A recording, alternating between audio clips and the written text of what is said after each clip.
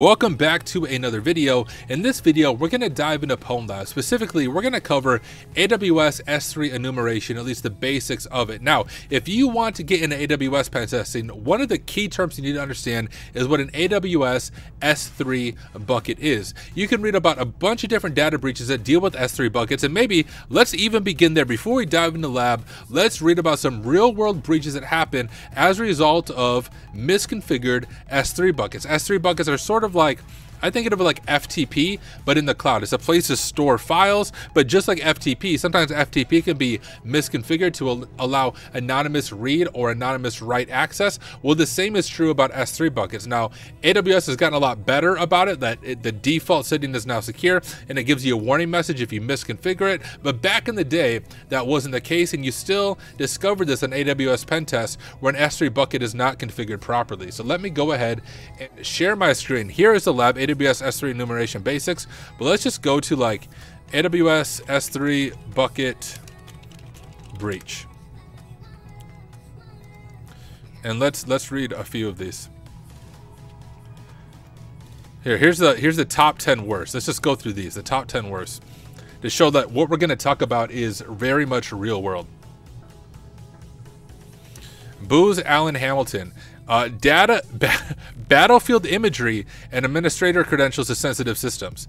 The U.S. defense contractor left data publicly accessible through an insecurely configured S3 account, that's what we're going to look at, containing files related to the National Geospatial Intelligence Agency, which handles battlefield satellite and drone imagery, right? Not a good idea. In June, U.S. voter records, personal data on about 198 million American voters. A Republican Party-backed big data firm by storing them on a wide-open S3 bucket. Ladies and gentlemen, there are our politicians.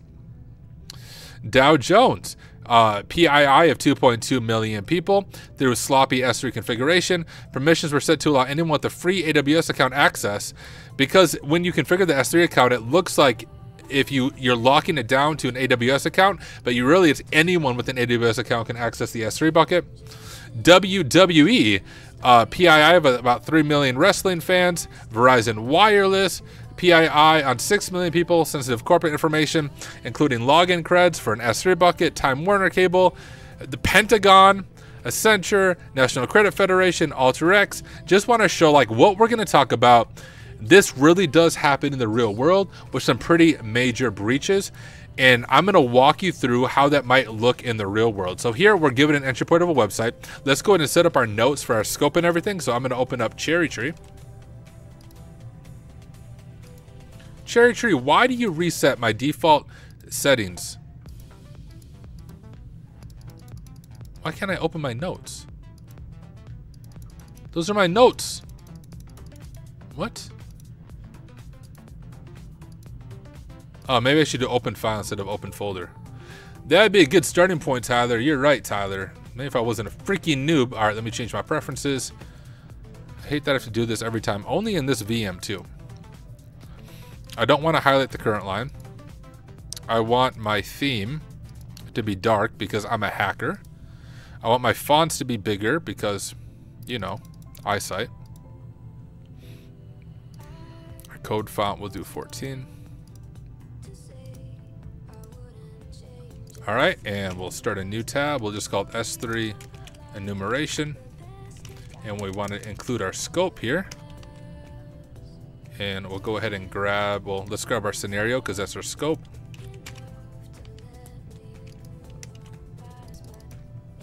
All right, so it's our first day on the red team, and you've been tasked with examining a website that was found in a phished employee's bookmarks. Check it out and see where it leads. And scope is the company's infrastructure, including cloud services. So our target website is this one right here.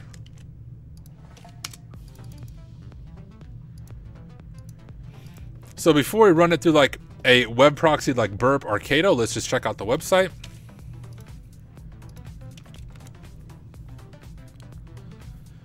All right, so we have huge logistics. We make your transport simple. We have a cost page. Bro, I'm American. I don't know kilometers. Home shift estimate. and it fails, although this looks like Amazon type stuff, so that should give us an idea. We can look around, there's not much to click. Contact us doesn't do anything. All this leads to nothing. About, home, news, technically email enumeration up there. Okay, so what should draw our attention right away? Let me actually have you look at it.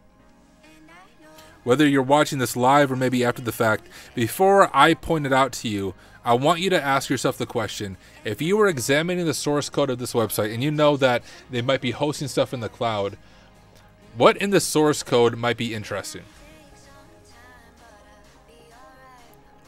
Not all at once. All right, I'm going to answer it for you. Justin Gold's looking up how much kilometers. So what should draw your attention is this s3.amazon.aws, and then we have their S3 bucket right here. So this seems to be a static website being hosted in this S3 bucket, which, so we can't seem to be able to see the S3 bucket. 0 bytes, so we can't actually get anything, but we know the name of the S3 bucket right here, right? So I'm gonna go ahead and grab a screenshot of that, which I actually think I need to open up Lightshot, my host computer, real quick.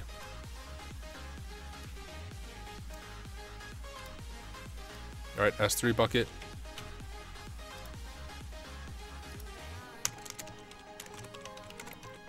All right, there's our S3 bucket. And now we can switch over to the command line interface and begin to enumerate this a little bit. Now, to do AWS CLI commands, you do need to install the AWS CLI, which is as easy as sudo apt install AWS, I believe, in Kali.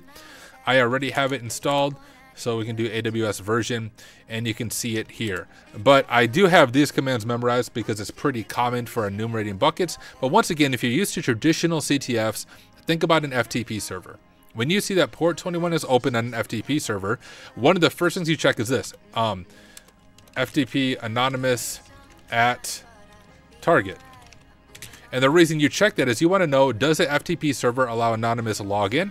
And if so, if it allows anonymous login, can we do read or can we do write? Right? If you can read files, you might be able to read sensitive information. If you can write files, well, then you might be able to upload some malicious files on the FTP server in order to get a callback, in order to compromise the environment. Well, it's kind of similar with an S3 bucket. One of the first things you want to check is, hey, is this S3 bucket world readable? If we go to those top 10 lists that we began our video with, a lot of those were breaches because the S3 bucket was misconfigured and they were world readable. So we'll do AWS S3 LS as an S as in list, so you think about the Linux command list, and then S3 again as like a file protocol, and then we're going to drop in the name of the S3 bucket, I think. And when we do this right away, it's probably going to fail because it's trying to use our access key ID. But if we do, I think it's no sign request. I might have that syntax wrong. There we go. So that's saying, hey, I don't want to authenticate, do it anonymously. So that's very similar to like the FTP anonymous access. No sign request means check out this S3 bucket, but with anonymous access. And you can see we can actually list it. So we have admin, migration files, shared, static, and then our index. So let's first look at admin. So we can just go like this. All right, we can't do admin. Let's look at migration files. We can't do migration files. Let's look at shared.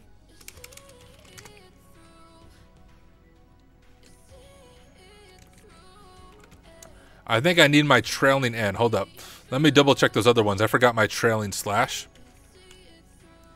Okay, no, I can't check migration files. Let me double check admin, that we can't access that. But I know for sure we can access shared there. All right, so let's just go back to shared. And in shared, we have HL migration project.zip. Let me go ahead and back out to Pwned Labs, and we'll make a directory for S3 enumeration, cd into it. And now we want to copy this zip file from the S3 bucket and see what's going on here. So we'll do this. AWS S3 CP for copy. And then we want to grab the same S3 bucket right here. But now we want this file, HL migration project.zip, and we want to save it to our current directory, so we'll just do a dot there, and we'll do no sign request because we want to do it anonymously. All right, seems like it worked, and we can go ahead and unzip this and see what information is in it. I'm gonna get a drink of water.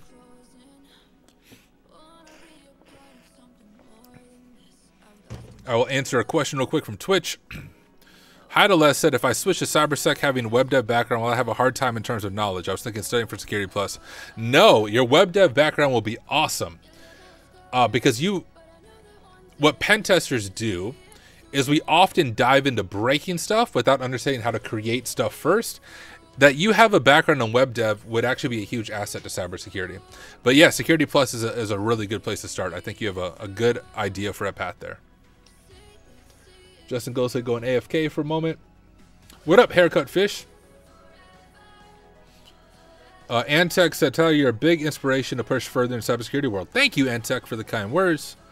Haircut Fish said, Tyler, are there any conferences you plan on attending this year? The only in-person conference I'll be at is DEF CON. All right. So we have a migration secrets. Let's mousepad that beast. Okay, we're given some access keys and a secret key. Now, if you're new to AWS, this is essentially a username and a password. I'll show you how to authenticate in that region. We're setting our AWS credits, setting our region, and then we're reading a secret, maybe from Secret Manager. Trying to upload a secret. So this is something with Secret Manager. It appears using these creds. So I will show you how we can authenticate with those creds. Let's call it terminal 2. And we'll do AWS configure, and we can specify a profile. And we'll do the profile, I don't know, S3 Enum, maybe. And now it's going to ask us, whoops, it's going to ask us for our access key. So we'll copy that. Drop it there. We will copy our secret key. And then our region was US East 1, wasn't it? Yeah. If I could spell, we can hit enter on that. And now we can do the who am I, at least AWS's version of who am I. And that is AWS STS get caller identity. And then we can specify the profile that we're using, which is S3 Enum, or our account. And so we are some username Pam-test. And my guess is, hey, let's check out that S3 bucket we already found, and let's see if we have further access. So we'll do AWS S3 LS S3, and we can go ahead and grab that same S3 bucket. But we'll do it with profile S3 Enum. And can we access the admin one now? We can. There's a website transaction export and a flag. I don't know if it's as easy as grabbing that flag, but let's give it a shot. We'll save it to our current directory and just change it from LS to copy. Okay, so that's forbidden. What about website transactions? I'm guessing this is going to be forbidden too. It is. All right, so let's back up a little bit. We have migration files, which we didn't have access to with our previous account, so let's check that out. And we didn't even have a previous account. We didn't have anonymous access to migration files. Let's see if these creds that we just compromised have access. Maybe if I would learn how to add the slash. Ooh. So we do know it's something with AWS Secrets Manager. Those, I'm not going to download those, but this looks interesting. This looks interesting. The migrate secrets.ps1 is what we already have, I think. But we have this test export. Hold up.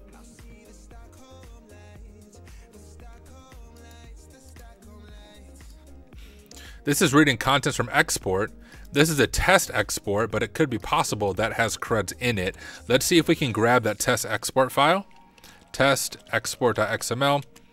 We'll save it to our current directory. We'll change our ls over to copy.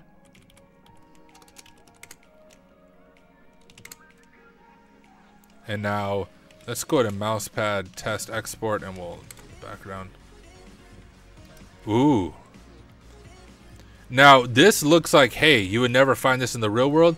Y'all, you would be surprised how often in pen tests, especially internal pen tests, I find notepad files called passwords.txt, and it's like this. A bunch of passwords in clear text. This stands out to me for our purpose. AWS IT admin.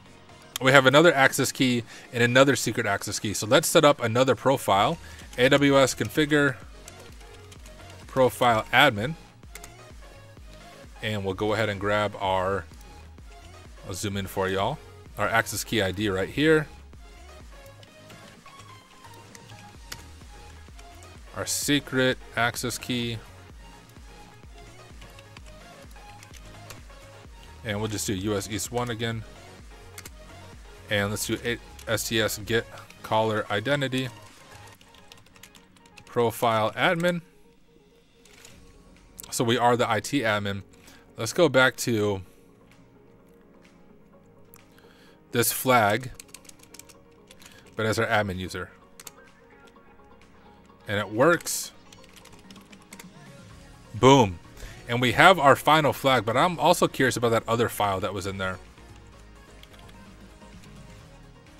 This one.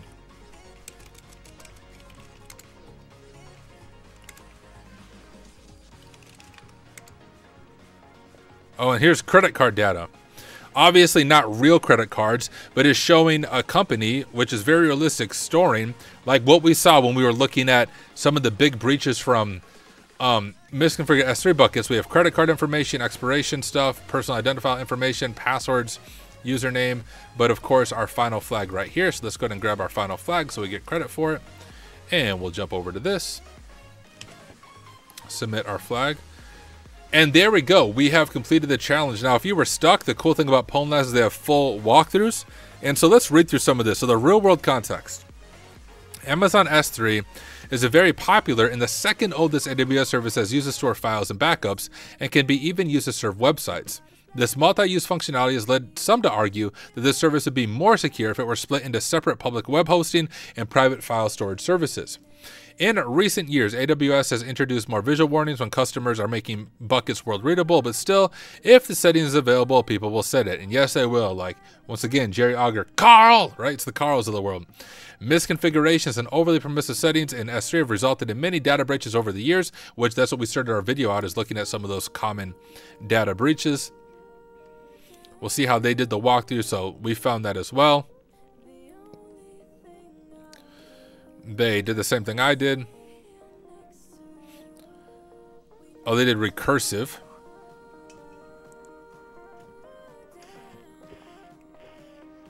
That's just to list all of them out right away. And then went through one by one like we did. Got the creds.